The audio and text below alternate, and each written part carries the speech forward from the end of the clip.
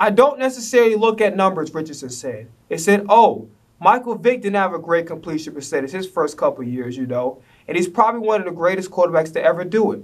So I don't necessarily look at numbers. I just look at each play for itself.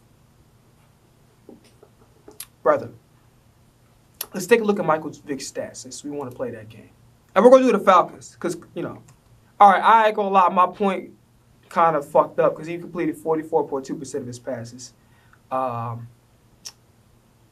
in 2001. 2002, 54.9. Okay.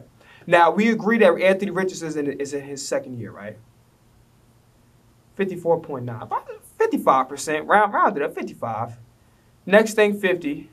Let's say 56.4, 55.3, and 52.6. Where the fuck did any year did he end up throwing for 44% of his fucking passes?